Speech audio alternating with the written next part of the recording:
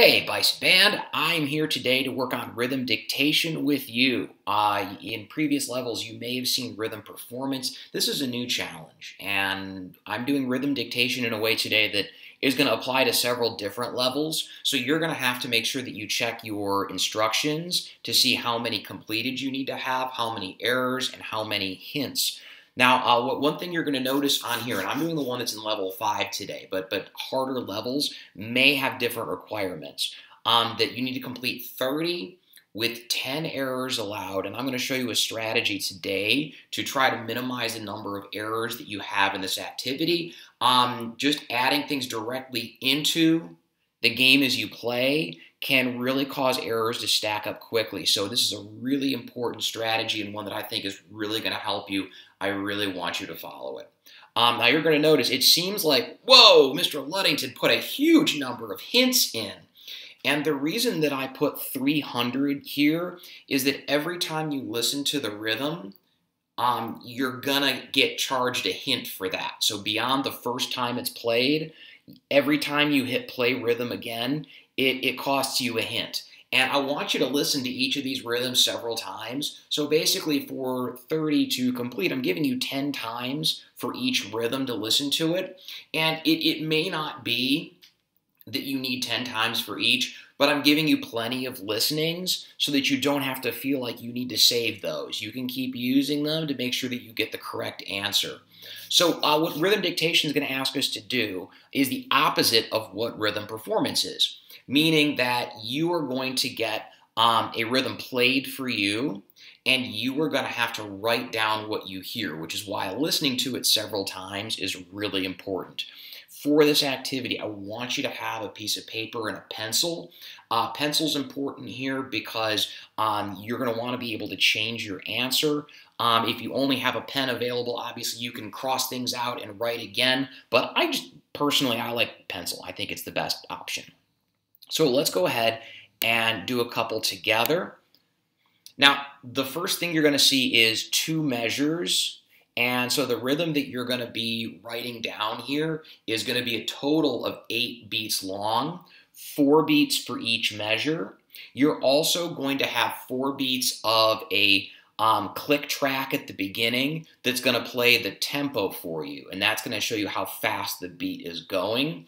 Now, in rhythm dictation, the options for the notes that you are going to see, if you look at my cursor, are down below. And in easy, we have quarter notes, half notes, and whole notes. Those are the only options that you are going to hear. So the notes that you're going to listen for are either 1 beat, 2 beats, or 4 beats as this plays. The way that you're going to determine how long those notes are is by tapping your foot. I think that's the best way to do this. I want you to try this in your strategy. So the first thing that we're going to do is we're just going to listen and tap our foot the first time because, again, I gave you plenty of hints to use. I want you to make sure that you listen to this several times. So pencil down for a second, tap your foot and listen.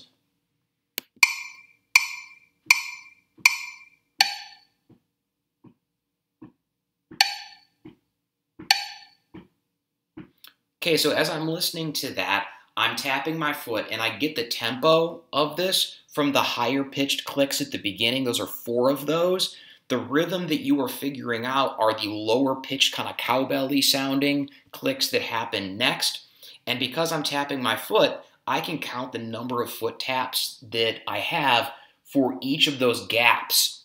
And what you're listening for is there a note that's being played on the beat when my foot is hitting? Or is there silence on the beat when my foot is hitting? For the gaps in the played notes mean either half notes or whole notes are being used. If there's a click for every time my foot hits the ground, well, that means that there is a quarter note being played there. So again, this time I'm going to take my pencil and paper. This time I'm going to start to rough draft out what I'm hearing.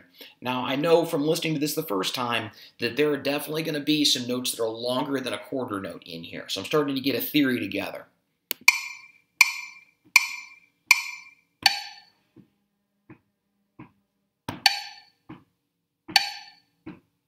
Okay, so I'm gonna say out loud, just in case you can't hear my foot tapping on the floor as I play this again.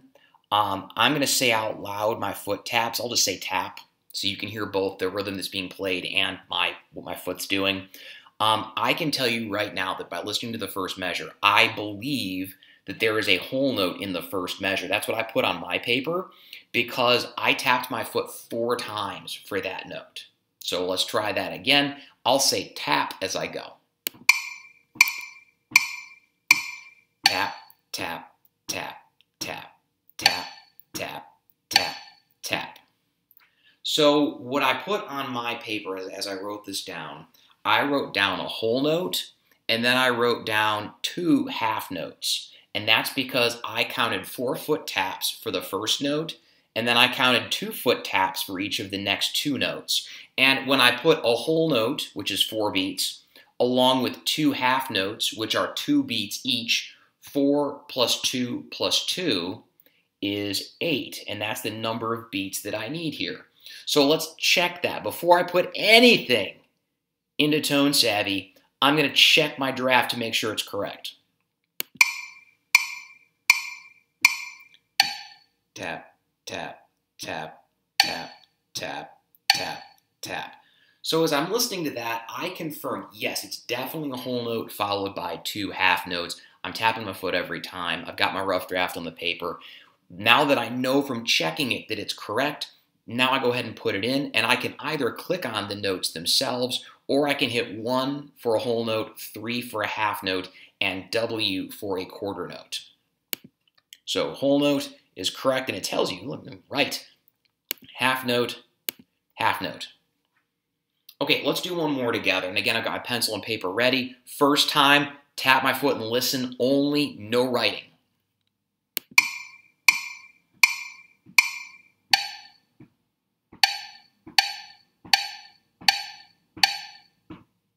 Ooh, this one's interesting, and you have to pay really close attention. I'll tell you why in a second. I'm going to start writing on my paper, and I'm going to rough draft this out. I'm going to start that process. There's definitely more notes here than the last rhythm, and there's a tricky little ending to this, which is why tapping your foot is so important. Tap, tap, tap, tap, tap, tap, tap, tap. Now, did you notice that at the end of that, there was a beat that I said tap at the very end, the last beat of the rhythm? I said tap, and there was nothing played.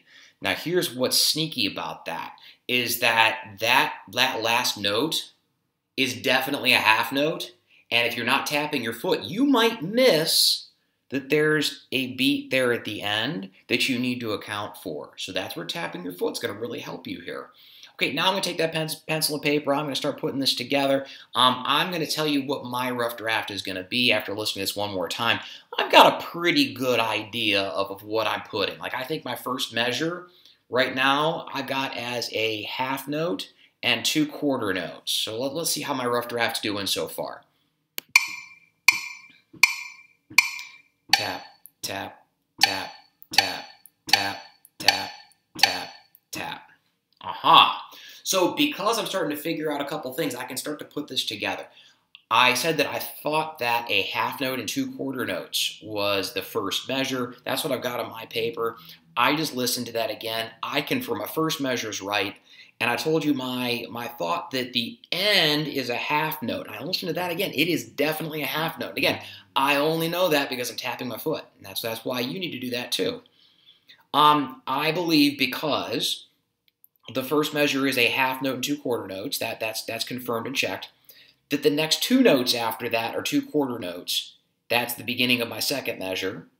And then a half note at the end. So my rhythm is going to be, follow my cursor, half note's going to be here, quarter note, quarter note, quarter note, quarter note, half note. So let's check that. That's my rough draft, and let's see if that's right. Tap, tap, tap, tap, tap, tap, tap, tap. So I checked it. I like it. It matches. now's the point I'm going to go ahead and put these in. Half note, quarter note, quarter note, quarter note, quarter note, half note. There is my correct rhythm. Now, you'll notice that I used up 6 hints for the 2 of those, and I listened to them several times each. I gave you plenty of hints. Use them. Listen to this as many times as you need to keep your errors down and the number that you completed up. As you get some momentum on these, you may find that you got a better memory for the rhythm in your head. So being able to hear it and then being able to play it back in your head is going to really help you here. So again, the more practice you get on these, the easier they're going to get. As always, keep an eye on your errors. If you go over on the errors, hit your stop quiz button, hit submit best effort, send that data back to me. If you complete this successfully, it will automatically end, and you'll be able to hit the submit results button to check it off. Remember that you can visit my office hours if you have questions. You can always email me, or my favorite here for help anytime is to use the ToneSavvy support request form, and I will see that and be back with you to answer your question. So good luck, game on.